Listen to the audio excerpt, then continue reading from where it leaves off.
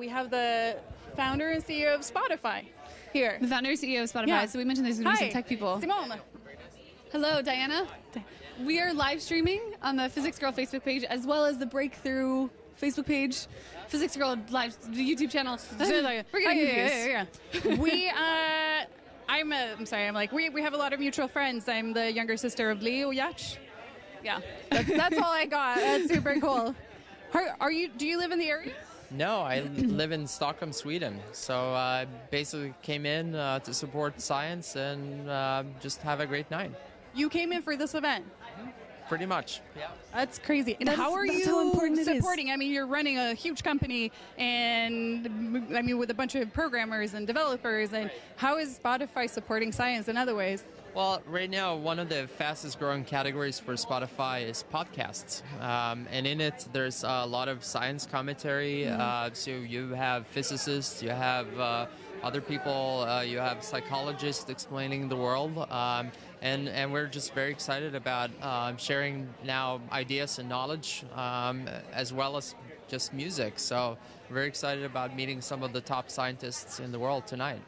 And so do you think that this kind of event, that this might be the start of a change in the attitude towards science, to have a red carpet and have TV cameras and things for scientists? Oh yeah, very much so. I mean, I was just saying to my colleague before, this is like the Grammys, but for science. Like the Grammys for science. You know, the fact that Yuri and everyone here wants to raise awareness of science is amazing, and there's so many hard problems that the world needs to tackle. So to bring awareness to those people who are doing all that work, it's just phenomenal and something that's well needed. Absolutely. How is science playing into your everyday life and the work that you do? Well, I mean, if you really think about it, everything that you're seeing today are really built on the foundations of science. Your smartphone, your polarized glasses, could be anything. Pretty much whatever you're seeing.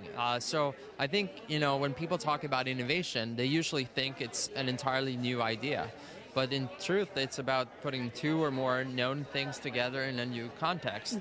And many of those things are uncovered by the basic science that a lot of our smartest men and women around the world are doing. So for me, like, to be able to get a glimpse of what's happening and, you know, some of the things that will likely impact the world the next 10, 20, 30 years is just amazing. Now, one last question. Physics or biology? I'm more of a biology person, actually. So killing me. So well, I understand there's some incredible research contributions here in biology tonight. So well, that's one for biology, that's 0 one for physics. Thank you for coming by. Hope you have a good evening. Thank you. Thank you. Enjoy you. the night. Bye. Bye-bye.